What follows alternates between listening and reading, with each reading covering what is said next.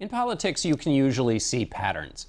The Republican debates of today between the establishment and grassroots echo Ronald Reagan's battles with Gerald Ford in 1976, and Robert Taft's battles with Dwight Eisenhower in 1952. But right now, in this summer of Trump, we are in fresh, unplowed territory. The story in politics yesterday followed this trajectory. Eric Erickson, a conservative blogger and aspiring kingmaker, disinvited billionaire frontrunner Donald Trump to his gathering of Republican candidates because the first-time candidate Trump, who was at the top of the polls, said a cable news host, Megyn Kelly, asked tough questions in Thursday night's debate because she was hormonal.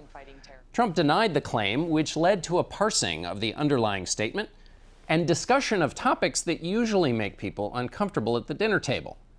Trump's rivals weighed in on the topic in press releases, public appearances, and in 140-character bursts on Twitter. If at the beginning of this campaign you had bet in your office pool on this scenario coming to pass, you should quit your job and turn your attention to the stock market. We'll be right back with our political panel.